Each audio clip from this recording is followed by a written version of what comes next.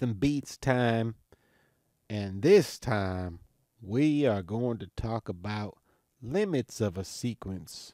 What is a sequence of a limit? Well, let's find out. All right, let's define some things here. The limit of a sequence. Bam! If the terms of the sequence a sub k approach a real number L as the number of terms k goes to infinity, then we're going to say the limit as that index k goes to infinity of the sequence a sub k, the terms, is the number L, the unique real number L, and we're going to say that it converges. The sequence, that is, converges to L, and we say that L is the limit of the sequence.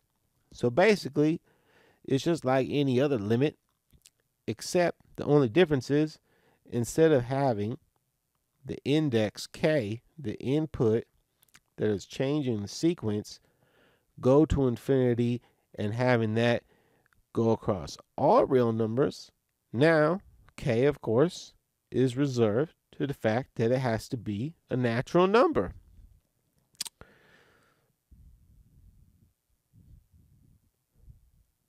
We're definitely going to look at some examples, but first, if, on the contrary, the terms in the sequence a sub k here do not approach a real number L as the index k goes to infinity, then the limit as that index k goes to infinity of the sequence a sub k, that don't even exist because it doesn't approach a real number L. And we would say in that case, sequence diverges. So basically, if the limit of a sequence exists as its index goes to infinity, then we're going to say it's convergent. And if the limit of the terms of the sequence a sub k does not approach a real number L as k goes to infinity, then we'll say, well, that sequence diverges. Very similar to previous topics that you may have explored. Okay, so our goal here is to be like, okay, we got this stuff.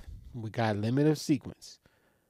It's going to either converge if it approaches real number L, or it's going to diverge if it doesn't approach a real number L. Now, we're going to take a look at some examples to see whether or not some sequences converge or not. For instance, here's an example. Determine whether each of the following sequences, which we're about to see, converge or diverge. And if the sequence converges, let's find that limit. All right, first one. We got a sequence defined by the explicit formula 2 times the arctangent of 1,000 times the index k. That means if we want to determine whether or not the sequence converges or diverges, we're going to have to look at the limit of the sequence. So what is the limit as k goes to infinity of the sequence? Right, that's our job. It either approaches a real unique number L or it doesn't. So let's figure out.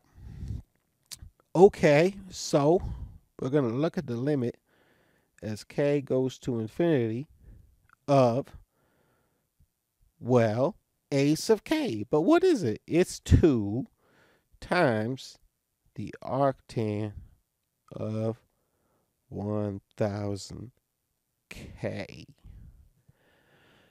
You may be suspecting, do the properties of limits of continuous functions apply to limits of sequences? And the answer is yes, because when we look at sequences, we're only looking at the index, the thing that's changing here going to infinity. That's a subset of the real numbers. So the properties of what happens continuously for real numbers takes place, of course, because we have a subset. So we could write 2 times the limit as k goes to infinity of the arctan of 1000k. We could take that constant multiple in front. So all those properties, the limits from real numbers, continuous functions, it all comes down. Same thing takes place down here in the subsets. Okay, well now we got to look at the limit at arctan of 1000k goes to infinity. You may recall that limit k goes to infinity of just regular old the inverse tangent function of k. Just say it's just the regular old k in there. Well, what's the arctangent function do? Looks like this. There's y is arctan of k. And, I'm just drawing a graph of continuous function arctan. But of course, everything we just said, sequential, just going to be a subset of that. What is that horizontal asymptote? As k goes to infinity, that's pi over 2. So limit k goes to infinity of arctan of k is pi over 2. And therefore, if I multiply the k by 1,000, billion, trillion, don't matter. It's just going to tell you how fast that limit gets towards pi over 2. So, for these reasons, this is just the same as saying 2 times pi over 2. That limit equaling pi over 2. Hence, this limit 2 times pi over 2, just pi. Sweet pie. Yeah. Hence, we found out that the limit as k goes to infinity of a sub k, in this case, of 2 times the arctangent function of 1000k is equal to pi. This sequence, what does it do? It converges. All right. Is that good or bad? I think it's good, but we'll have to see why that's good or bad later on in a different video. There's your first example. Second example, example B. We got another sequence, a sub k. Say you got the sequence of a sub k's, and the explicit formula is given to us by 2 to the k, and then times sine of 2 to the negative k. So still the same answer needs to be addressed here, and that is, what is the limit as k goes to infinity of a sub k? Of course, our a sub k here is 2 to the k times sine 2 to the negative k. So you think about the properties of limits and whatnot. As k goes to infinity, 2 to the k is doing something. And sine of quantity 2 to the negative k also doing something. What's it do? Well, of course, as k goes to infinity, 2 to k exponential function with growth, that's going to go to infinity. Sine of 2 to the negative k, however, well, what's that do? Well, as k goes to infinity, 2 to the negative k goes to 0. So this thing's just going to go to sine of 0, which is 0. So hence, this thing right here, what's it doing as k goes to infinity? It's going to go to infinity times 0.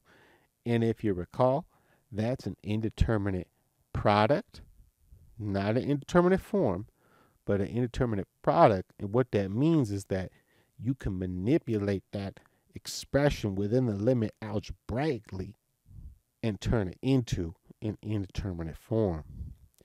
How I do so? Well, we're going to rewrite it with trickery. And that is, we're going to divide by the reciprocal of one of the factors. In this case, I'm going to just choose to divide by the reciprocal of 2 to the k, which means we're dividing by 2 to the negative k. If I divide by 2 to the negative k, it's the same. It's just multiplying sine of 2 to the negative k by 2 to the k. Hence, it's the same exact thing, but the advantage of this is now numerator here still going to go to 0, but then the denominator also goes to 0. Oh, yes, that's indeterminate form, and we can use L'Hopital's rule. So I'm going to denote that with a little h here for L'Hopital. I'm going to apply L'Hopital's rule and rewrite this as limit k goes to infinity. Remember L'Hopital, take derivative of the top, take derivative of the bottom. Derivative of the top, that's chain rule. Derivative to the negative k. Okay, let's write that. ddk of 2 to the negative k, but then times the derivative of sine, which is cosine, and leave that input alone. So we still got to take the derivative of 2 to the negative k. On the bottom, derivative of 2 to the negative k. So then really the question is, because we're almost done, is what is the derivative of 2 to the negative k? Of course, with respect to k, well, derivative of an exponential function is the logarithm of the base, and then using chain rule times that exponential function. In this case, natural log of the base is 2, and then because we got a negative k in there, times negative 1, and then times that same thing. So, of course, we see that appearing on top and bottom. So even if we did all that and did the computation, found a derivative of the numerator and denominator in terms of the factor derivative of 2 to the negative k, they're just going to be the same thing. All is going to cancel. So go ahead and noting that 2 to the negative k is never 0, this is the same as limit k goes to infinity of cosine 2 to the negative k. But of course, as k goes to infinity of 2 to the negative k, 2 to the negative k goes to 0. So this is just the same thing as cosine of 0, which is 1. Bam! Sequence converges again. So we didn't see an example of it diverging, but if it diverged, what would it do? It would either not become some unique real number, like it would oscillate or be periodic or something like that, or it would go to infinity or negative infinity. It would just become unbounded. In these two examples, they show convergence, both by reviewing a little bit of trigonometric properties, but also reviewing the L'Hopital, which happens when you take a limit. So it really boils down to, okay, we're not talking about these sequences, this list of numbers that go on in a pattern forever, and we want to know whether they're going to just eventually become some number or not. That's what this conversation is about. But it's really the same kind of mathematics that you would use when looking at a limit of a real value function that's continuous. And it's really the same deal. So you just go about the same way, and there's new vocabulary. Is it going to converge or diverge? Depends on whether that limit exists or not. So there you go. Convergence, divergence of sequences. Going to continue a little bit more with some sequences and some vocabulary, more in the behavior of sequences, because all these things matter, and they can tell us eventually whether or not, if we have certain properties of a sequence, if we add those terms up in the sequence, what would happen then? Stay tuned for that. For now, it's over. So I hope you liked that one. The end. Bye-bye. Until next time.